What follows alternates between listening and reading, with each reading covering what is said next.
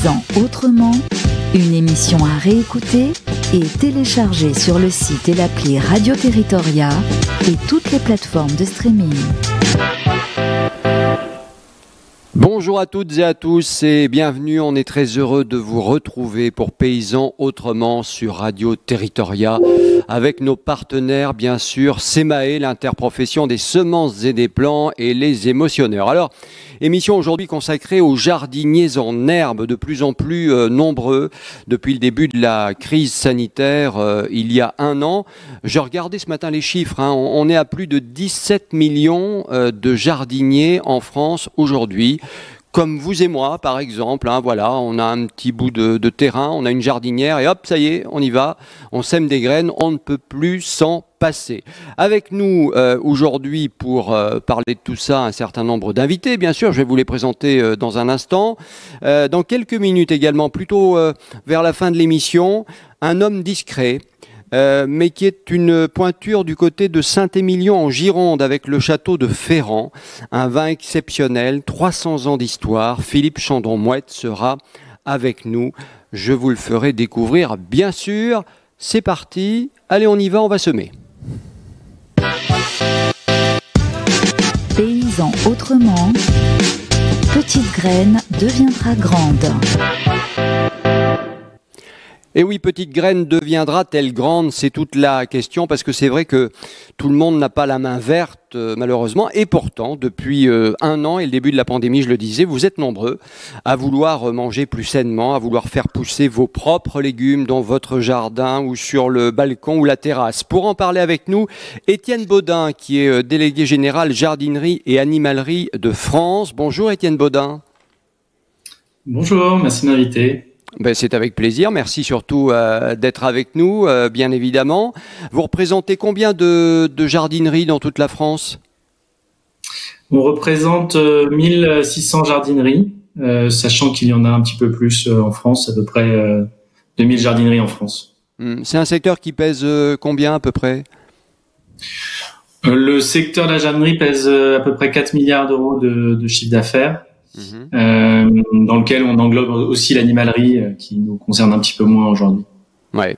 Je parlais tout à l'heure de l'engouement des Français pour les petites graines, pour semer, pour planter, avoir ses propres tomates par exemple, ses propres radis à la maison, sur le balcon, sur la terrasse.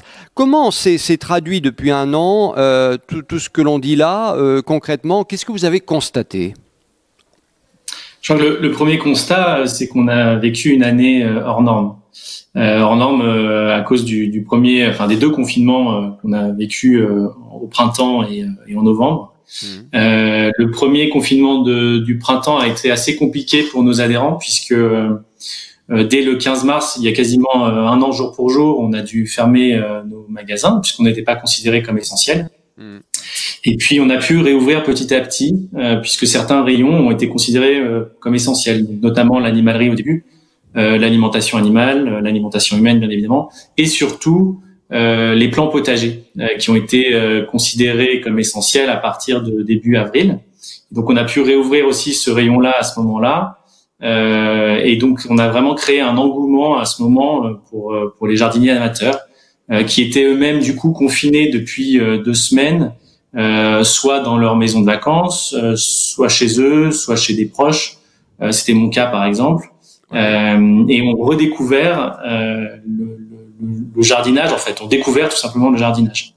Oui, ça a été très prégnant. Vous avez des chiffres sur le marché justement de la semence pour les particuliers, pour vos jardineries par exemple, une augmentation de chiffre d'affaires importante?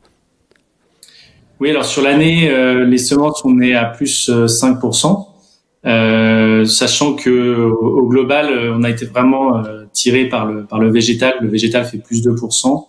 L'animalerie, la jardinerie et l'animalerie fait plus 1%, elle, donc évidemment un petit peu moins. Mais comme j'ai dit, on a vécu des moments très très difficiles. Un mois de mars à -60, un mois d'avril à -40, et ensuite on voit les chiffres progresser tout le long de l'année. Jusqu'au confinement de novembre où là on redescend à -10%. Mais qu'est-ce que ça signifie Oui. Qu'est-ce que ça signifie pour vous, Etienne Bodin, cette envie des Français d'avoir leurs propres légumes à la maison, de semer leurs salades, de planter leurs tomates? Comment vous l'analysez tout ça? Je pense qu'il y a vous l'avez dit un petit peu en introduction, mais il y a une vraie tendance de fond qui consiste à vouloir produire et manger manger plutôt ce qu'on va produire. Et ça, c'est très important. Vous l'avez dit, il y a 14 millions ou 17 millions, je crois, 17 millions, de oui, à peu près. Hein. À la voilà, et au chiffre auquel on peut ajouter qu'il y a un Français sur deux qui possède un jardin ou un potager. Ah oui, un Français sur deux, c'est énorme. Ouais. Ouais. Et alors il y a deux choses. Il y a le loisir. Hein. Pour certaines personnes, c'est un vrai loisir, mais on s'est rendu compte aussi nous que c'était aussi un véritable besoin. Un potager, ça permet d'économiser un SMIC sur une année. Donc c'était devenu vraiment très essentiel pour tous ces gens-là qui nous appelaient en disant mais comment est-ce que je vais, où est-ce que je vais acheter mes semences pour faire mon potager cette année si vous êtes fermé. Et donc c'est une des analyses qu'on a pu faire. Qu'est-ce qui s'est vendu le plus sur les semences, justement? Par exemple, les tomates, on se dit oh, ben, c'est assez facile à planter. Les tomates cerises, par exemple, sur les balcons ou sur les terrasses, franchement, on en voit partout à la saison. Hein. C'est devenu un grand classique. Est-ce que ça, c'est, par exemple, voilà, un plant de légumes qui fonctionne super bien en jardinerie? Oui, tout à fait, le plant de tomate, parce que je pense qu'il est aussi facile à entretenir, à jardiner. Ouais. Voilà, et c'est étonnant. J'ai vu que c'était parmi les 3 produits qui ont été les plus vendus pendant le confinement. Je crois que le premier étant les haltères. Donc voilà, on est vraiment tout en haut avec les plants de tomates. Ouais.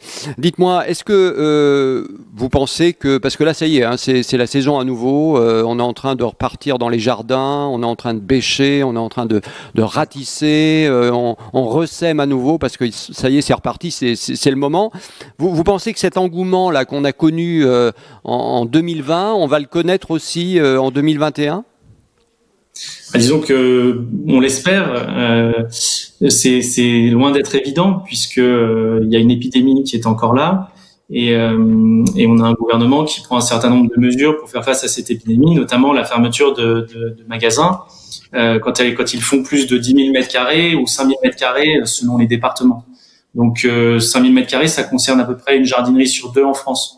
Donc vous imaginez bien qu'on va avoir du mal, je pense, à répondre à cet engouement si on est fermé, bien évidemment. Et je pense qu'il y a des jardineries, il y a des jardineries qui en ce moment sont fermées à cause de ça en France. Tout à fait. On en parle peu. Il y en a encore peu. C'est pour cette raison-là.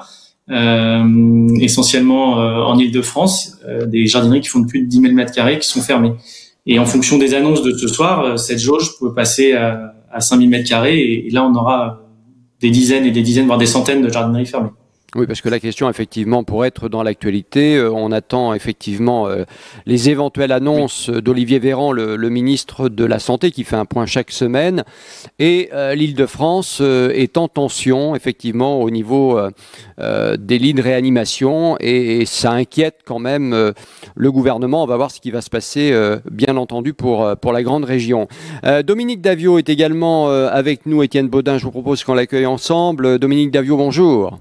Rebonjour. Merci beaucoup d'être là. Vous êtes, on va dire, le spécialiste des petites graines chez SEMAE. Ça vous va comme définition? C'est mignon, non? Oui, hein? des semences potagères, mais aussi des plants potagers. Voilà.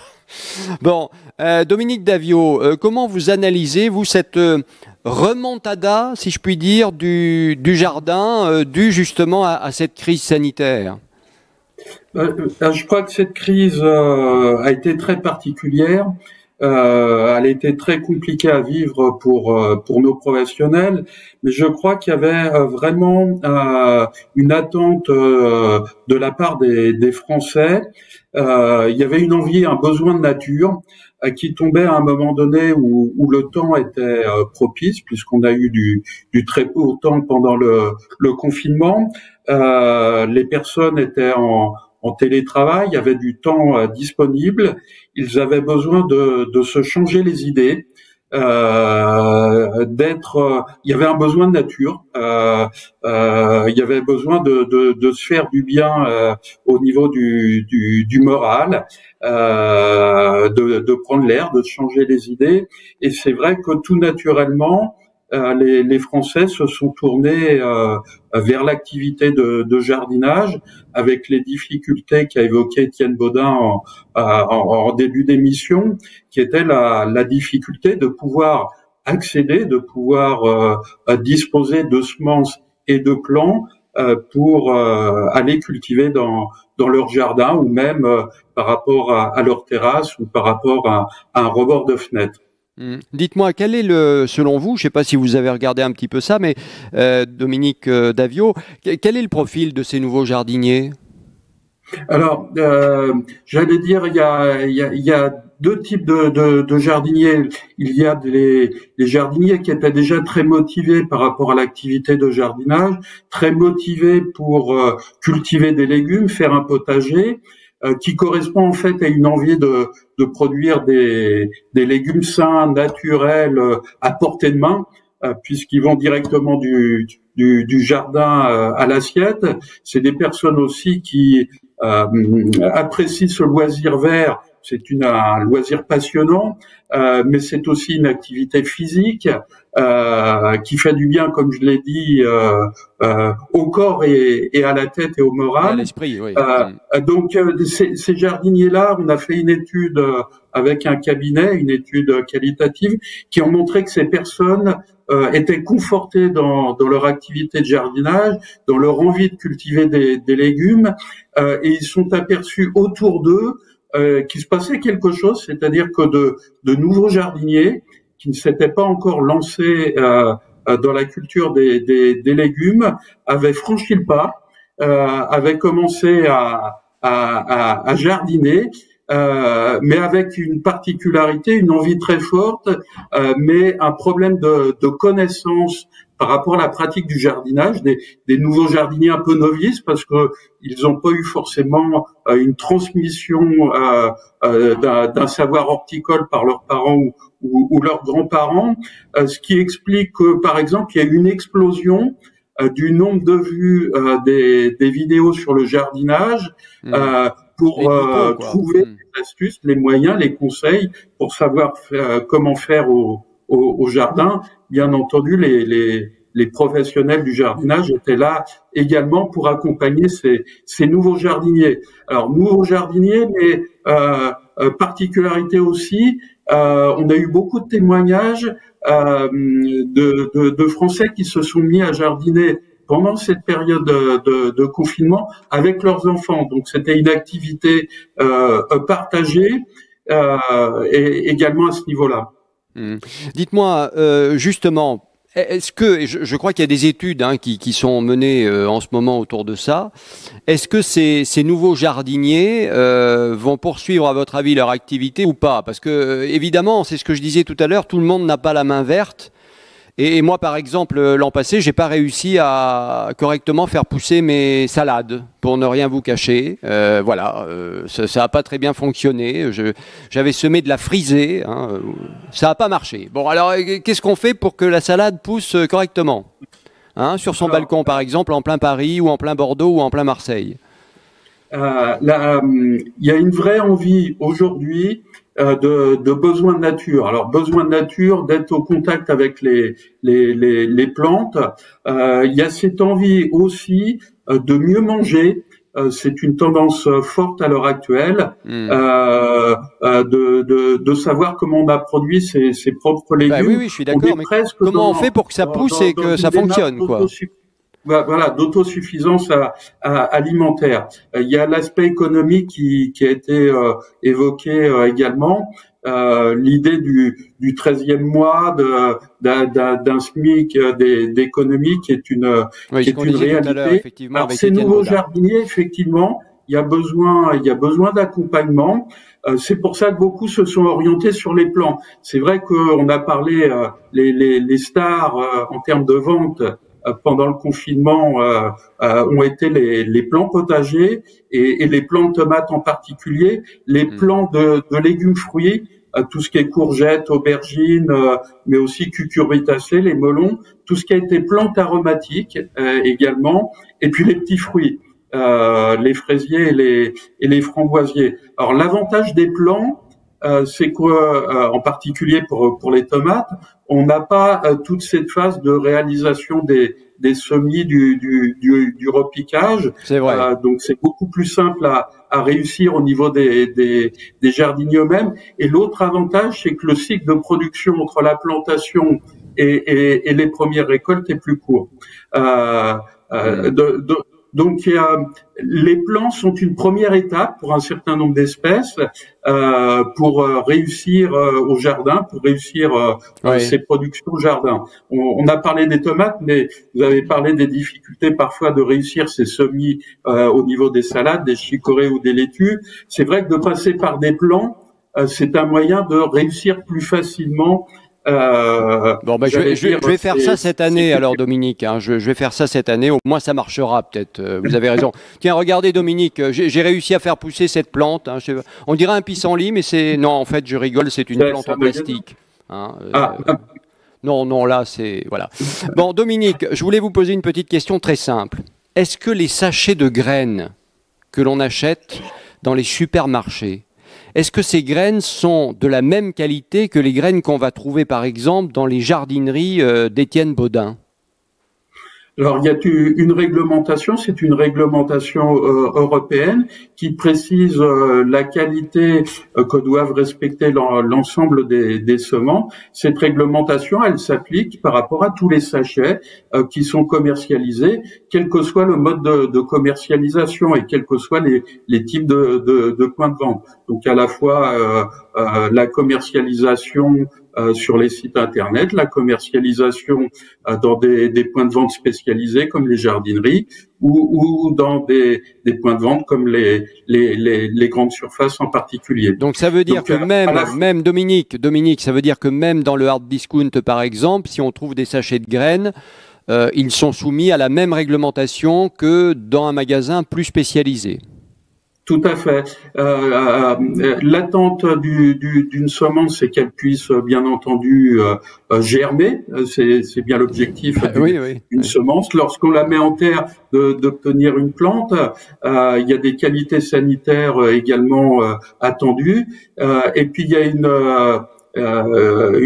garantie importante, c'est lorsqu'on achète des semences, on achète d'abord une image qui est sur le sachet, qui correspond à une variété, et l'objectif aussi, c'est lorsqu'on a semé ces graines, eh bien que l'on obtienne la variété que l'on a choisie. Donc toute la réglementation assure ces qualités à l'utilisateur. Deux petits mots, je ne sais pas si vous allez pouvoir me dire grand-chose là-dessus, mais j'imagine un petit peu quand même sur la recherche autour de toutes ces espèces que l'on peut cultiver soi-même, etc., etc. J'imagine qu'elle est permanente, cette recherche, qu'on essaie toujours de rechercher des variétés qui vont résister mieux aux maladies, aux parasites, etc. Parce que c'est vrai que pour un jardinier en herbe, s'il faut commencer à sulfater, etc., c'est compliqué quand même, quoi. Le jardinier, en fait, il cherche à produire de la manière la plus naturelle possible. Oui. Donc, par rapport à ça, il va choisir des variétés qui répondent à ces multiples attentes. Il y a les attentes sur le plan gustatif, bien entendu. Il y a des attentes aussi par rapport à la résistance aux maladies, aux parasites de ces variétés. Et c'est vrai que toute la création variétale apporte beaucoup d'avantages et de progrès dans ce domaine-là. Il y a aussi la recherche de variétés qui facilitent le travail du jardinier, qui simplifie le travail du jardinier. Donc il y a ces attentes, et l'innovation permet de répondre à ces attentes, mais on s'aperçoit aussi que le jardinier, en fait, il cherche dans son jardin à cultiver un très grand nombre d'espèces et de variétés, une très grande diversité dans ce domaine-là, qui correspond aussi à son attente en tant que consommateur, d'avoir une diversité de formes, de couleurs et de goûts dans son assiette. Ouais. Et c'est vrai qu'aussi dans les jardiniers passionnés, mais aussi dans les nouveaux jardiniers. Il y a une attente également de retrouver des variétés anciennes, des variétés de terroir, des variétés locales. Et là, il y a tout un travail de la filière pour répondre à cette attente, c'est-à-dire de retrouver les semences de ces variétés, d'être capable de maintenir à l'identique ces variétés pour permettre à nouveau leur commercialisation. Bon, Dominique, vous restez avec nous, bien évidemment. Vous aimez le bon vin, Dominique? C'est pas déplaisant.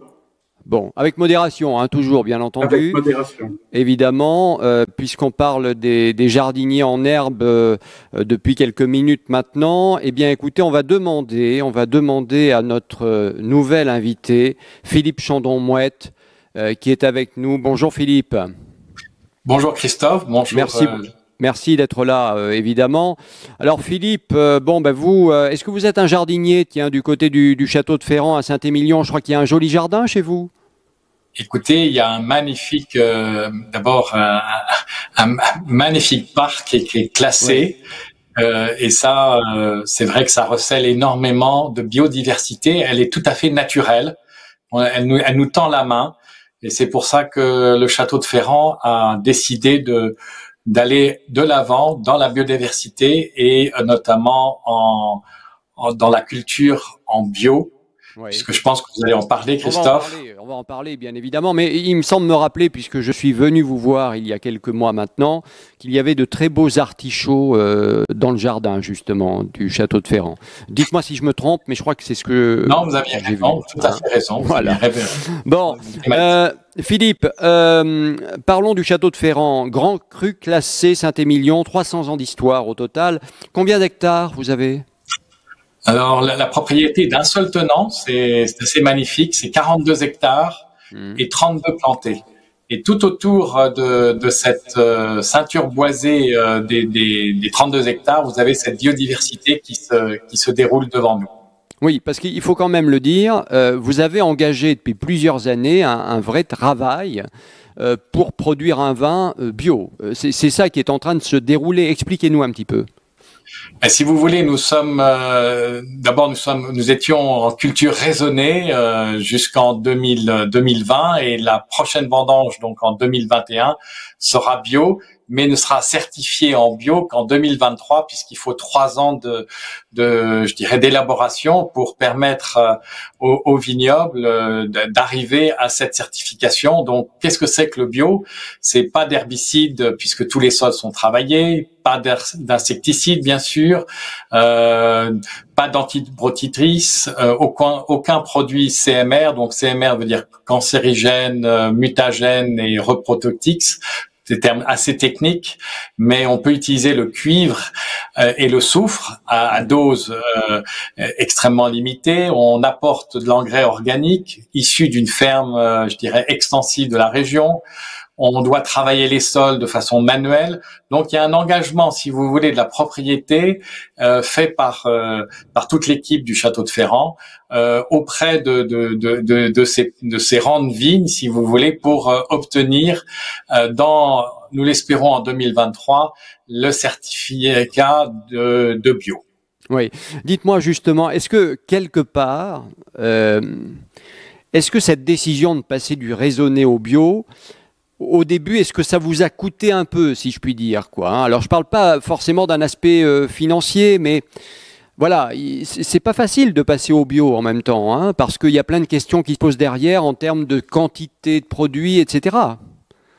Alors, je vous cache pas que le château de Ferrand est situé sur la commune de Saint-Hippolyte. Saint-Hippolyte, c'est le sud-ouest de Saint-Emilion.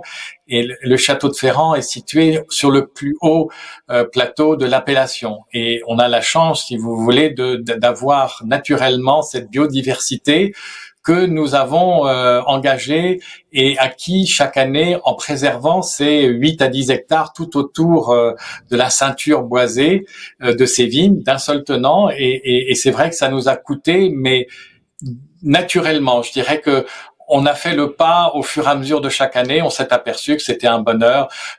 On a mis des ruches, on a vraiment taillé les arbres, essayé de vraiment faire quelque chose, un écrin, si vous voulez, avec l'architecture du château qui est du 17-18e siècle. Donc c'est un nouvel écrin et dans son ensemble, entre la vigne et le château, ben c'est un havre de paix où respire le bonheur et les grappes puissent s'exprimer tout au long de l'année. Si vous deviez qualifier justement votre vin, ce nectar, vous pourriez le qualifier de quelle manière? Ben, je dirais que c'est des vins qui sont sur la fraîcheur du terroir. Il y a une certaine concentration, un équilibre entre un merlot qui est posé sur l'argile, les cabernets francs sont posés sur le calcaire, donc des vins très équilibrés qui recèlent en bouche une complexité, une finesse, une élégance en fin de bouche et qui donne en bouquet final, je dirais, une minéralité avec une acidité qui lui confère une garde importante. Et c'est ça l'essentiel de notre savoir-faire, de pouvoir donner de l'élégance et de la finesse à nos vins. Ouais. Philippe Chandon Moet, une question d'actualité. On a tous parlé là avant vous évidemment des conséquences de la crise sanitaire pour le secteur. Alors on parlait des semences, mais il y a les conséquences aussi pour vous, pour la viticulture. Pour le château par exemple de Ferrand à Saint-Emilion. Quelles sont les conséquences? Il y a les conséquences touristiques. J'imagine que les touristes donc ne sont pas revenus, bien évidemment, depuis un an ou très peu. Enfin, il y a des pertes économiques importantes aussi. Il y a des pertes économiques. Si vous voulez, avec mon épouse Pauline, nous avons rénové ce château il y a pendant plus de 3 ans. Donc l'architecture du château, la restructuration du vignoble, on en a parlé. Il est vrai qu'on reçoit 8 à 10 000 personnes par an. La particularité du château, c'est que nous engageons des sommeliers. Nous avons 2 à 3 sommeliers qui peuvent recevoir donc l'amateur de vin, celui qui vraiment l'archétype, je dirais, du consommateur qui est passionné par le vin. Et bien sûr, on a été affecté par le phénomène du tourisme. Nous avons la chance d'avoir rénové quelques chambres à l'intérieur du château. Donc, nous sommes ouverts, je dirais, en chambre d'hôtes et nous respectons bien sûr toutes les mesures sanitaires que demande le gouvernement. Au niveau des ventes de vins proprement dites, les cavistes ont pu rester ouverts, hein, ils sont essentiels, hein, on va dire ça comme ça. Vous êtes essentiels, ça veut dire quoi? Que vous avez pu continuer, même pendant les confinements, à vendre du vin au château, par exemple? Oui, les cavistes sont des vecteurs, si vous voulez, ils transmettent l'identité du château et c'est vrai que on travaille la main dans la main. Bon, il y a la place de Bordeaux qui est aussi importante avec les courtiers, les négociants. Donc, si vous voulez, c'est tous un arc complet qui permet aujourd'hui au château de pouvoir vivre bon an mal an, je dirais, mais il nous manque les étrangers et les étrangers font la renommée du patrimoine français. C'est essentiel pour nous et espérons qu'on va pouvoir rouvrir assez vite. Est-ce que vous préparez le rebond, si je puis dire, parce que la crise sanitaire à un moment va quand même s'amenuiser. Enfin, il y a la vaccination, etc. Est-ce que vous êtes en train de préparer la grande réouverture, si je puis dire? Je dirais que une bonne nouvelle parmi d'autres, mais je dirais que le gouvernement américain a suspendu pendant 4 mois les taxes américaines sur le vin. Sur le whisky. Donc là, ça a une bouffée d'oxygène. Tout le monde est en train de travailler sur ce marché. Oui, nous sommes prêts. On est dans les starting blocks. En plus, nous sommes en début du printemps, donc vous parliez de potager, donc tout est en train de se préparer à pouvoir accueillir nos